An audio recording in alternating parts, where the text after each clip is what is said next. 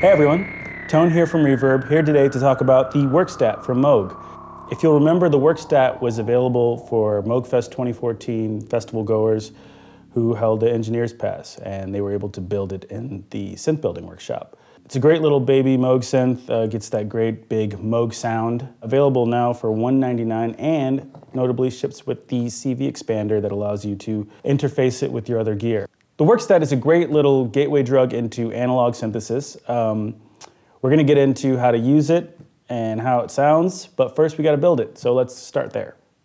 So the assembly of the Werkstatt is pretty simple. You want to start with attaching the rubber feet to the bottom chassis and then move to trimming the nylon washer. After that, install the PCB board to the bottom chassis and make sure to thread the audio jack through the bottom chassis before attaching the black nylon hex nut.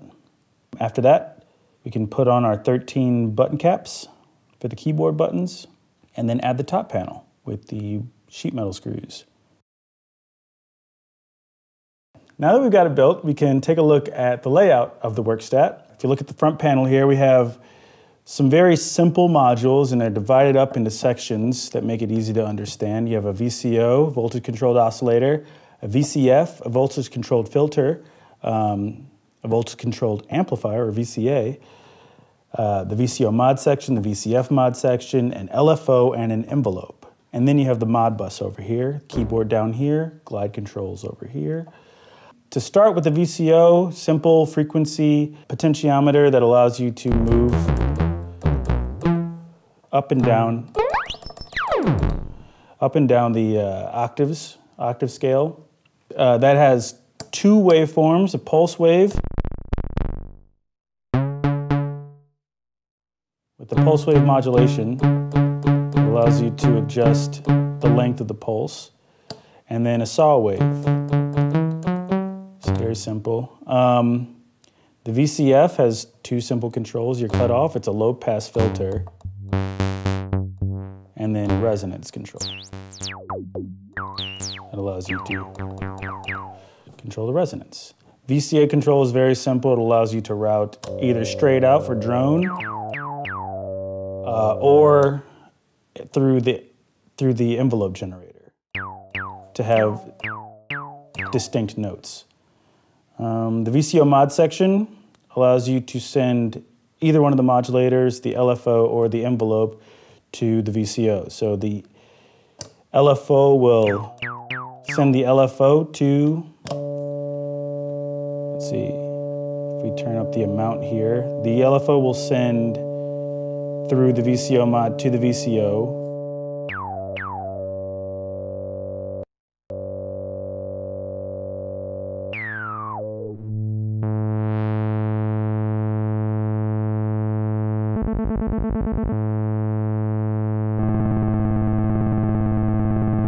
So you can send the LFO or the envelope generator either to the pulse width modulation here or to the frequency.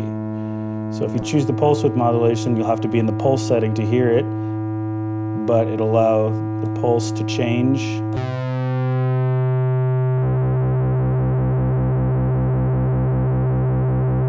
Or to the frequency, which will allow the frequency to change. If you send the envelope generator, it'll allow you to send a simple 2 or 3 step envelope with attack, sustain, and decay. Attack being from 0 to full. Sustain either on or off, and that allows you to either hold the gate open or just have it go straight to the decay stage.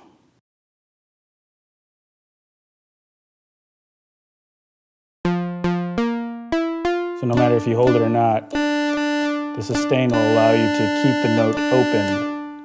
For the voltage-controlled filter modulation, you can send either both modulators again, LFO or envelope generator, to the filter. And that will control which one either goes straight in to the filter, and that goes straight to the cutoff. All right, so not to the resonance. The polarity on the VCF mod allows you to send the voltage control in either positive or negative polarity. So a positive envelope will sound pretty typical, but a negative one will dip it out. The LFO has a square and a triangle wave, so you can send that. And it'll either drop it out, negative, or put it higher. Both sound kind of the same.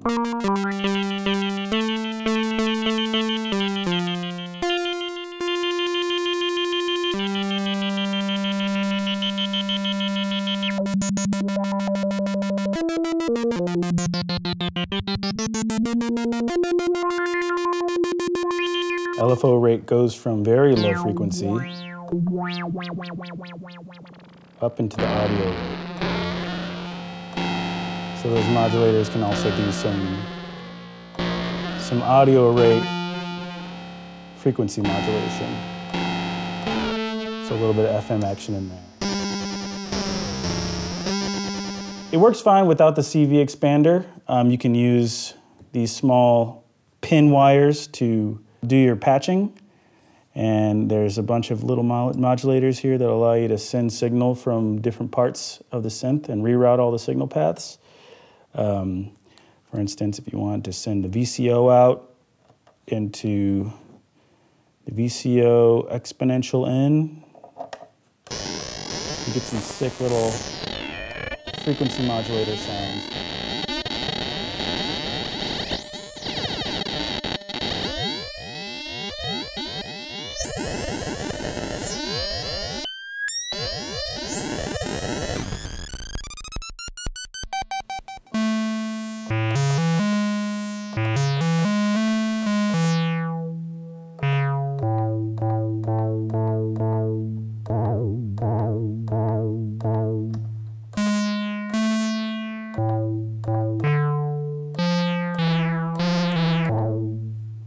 The pinout Modbus is great, and it works perfectly well to modulate anything on here using the pinouts, but that's really only going to work with the Werkstatt itself. In order to expand it, we have the CV expander, and installation on that is super easy. I'm going to do it real quick, and then we'll get into what we can do using regular patch cables.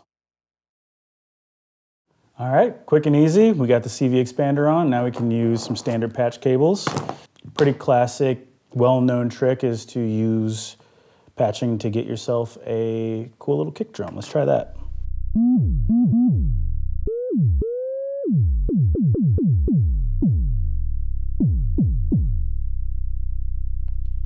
can even use the LFO square wave as a clock and have it clock your kick drum. These are great sounds for sampling into anything else if you have some other gear or a DAW that you're using.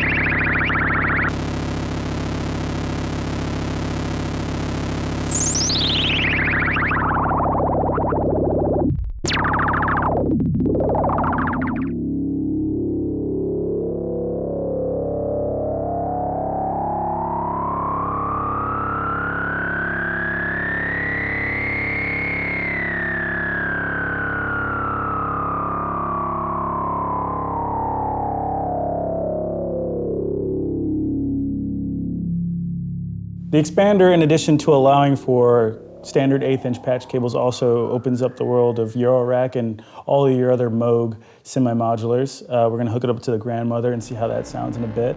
So make sure to check out the Werkstatt on Reverb. It's super affordable, it sounds great, and it's super expandable as well. I'll see you guys next time.